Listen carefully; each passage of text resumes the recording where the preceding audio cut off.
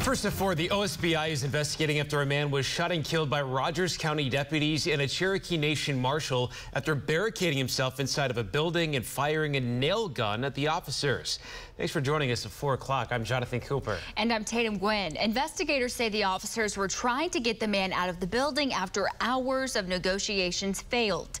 News on 6's Cal Day is in the newsroom with the latest on that investigation. Cal? Well, Jonathan, Tatum, Rogers County deputies were called to Valmont Utility near Catoosa around 4 o'clock this morning. They say they tried to talk with the man for 2 hours to get him to surrender, but despite their best efforts, things did not end peacefully. The Oklahoma State Bureau of Investigation says 39-year-old William Fairweather went inside the building and refused to leave.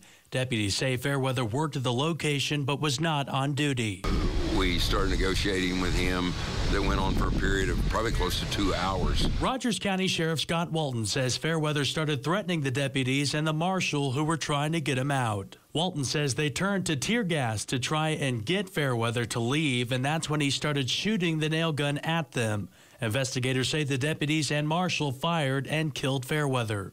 There was a great effort extended to try to make this a peaceful resolve. Unfortunately, it didn't handle that way.